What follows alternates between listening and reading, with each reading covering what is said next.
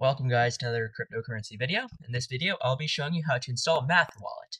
This has actually become one of my most favorite wallets in the past few months because it has lots of features.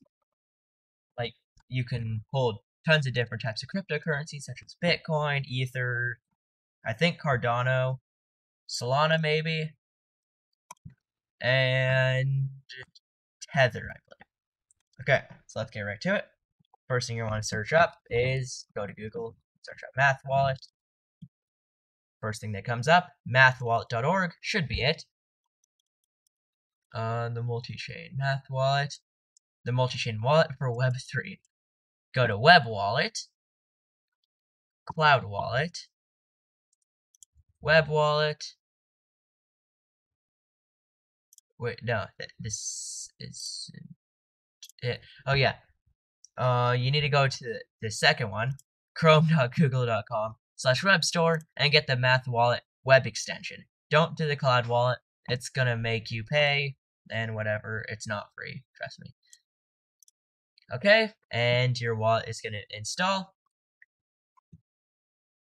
Adding to Microsoft Edge.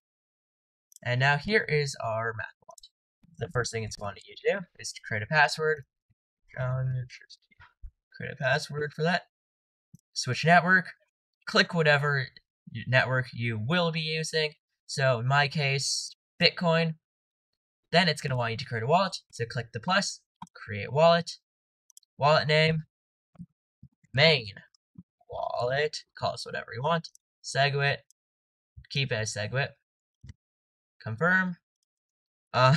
This is my mnemonic phrase. All my mnemonic phrases keep getting stolen by you guys. Steal this if you want. I don't care.